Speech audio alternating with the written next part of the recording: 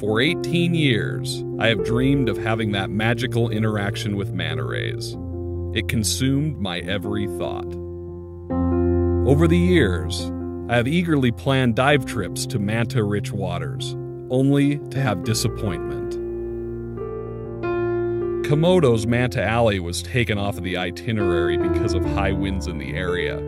The German Channel in Palau, 3 dives, no mantas. Pneumonia struck 2 weeks before leaving for the Maldives, which meant canceling the trip. I thought for sure the famous Kona Manta night dive would deliver, only to try 3 different nights with no mantas.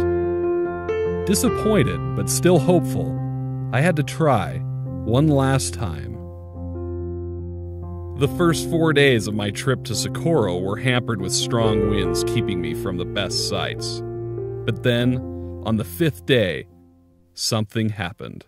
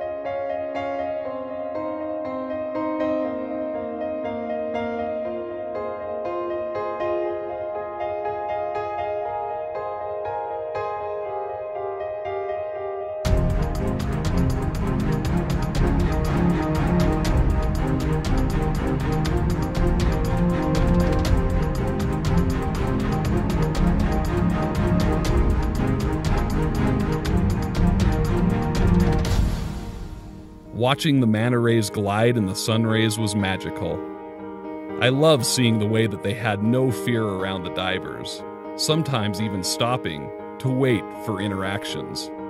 The mantas were so aware of their surroundings, gracefully maneuvering in between divers, pausing, ensuring everyone had their own personal interaction.